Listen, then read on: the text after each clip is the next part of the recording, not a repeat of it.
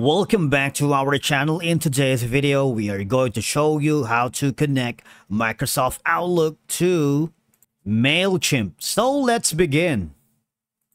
Okay, so just a quick disclaimer that there is no direct way for you to connect Microsoft Outlook to Mailchimp. Alright, but there are two ways that we know how to do it. Basically, the first step is just go here at apination.com. Because here, syncing your apps has never been easier, alright? So, all you're gonna do is click on Start Syncing.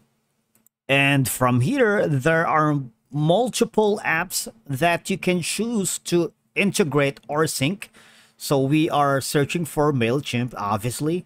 And here it is. Click on that, and you will see the options that you have to integrate with this one.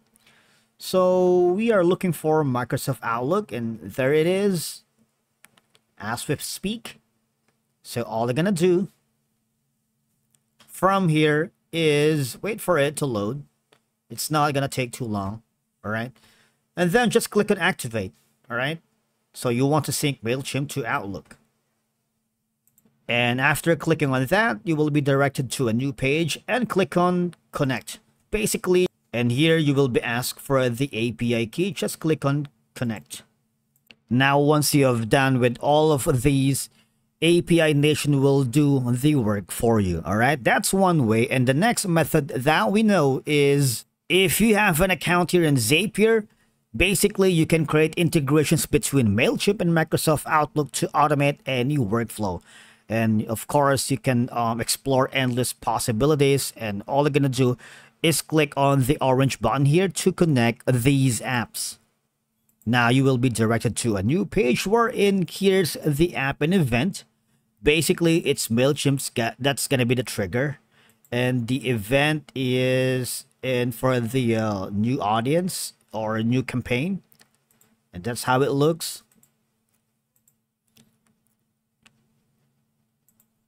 We can click on the Outlook itself. All right. And all you're gonna do is click on continue. Create an action. Now, once you have done that, you can also rename the draft here to connect Microsoft Outlook to Mailchimp. And once you have done that, all you're gonna do is publish, and you can sit back and relax because Zapier will do the work for you. Okay. Now, because when you go here on the Connect Apps and Integration, I'm sorry, but you can't find any Outlook. As you can see from here, even if you type, say, for example, Microsoft. So you have to do all those methods that we mentioned.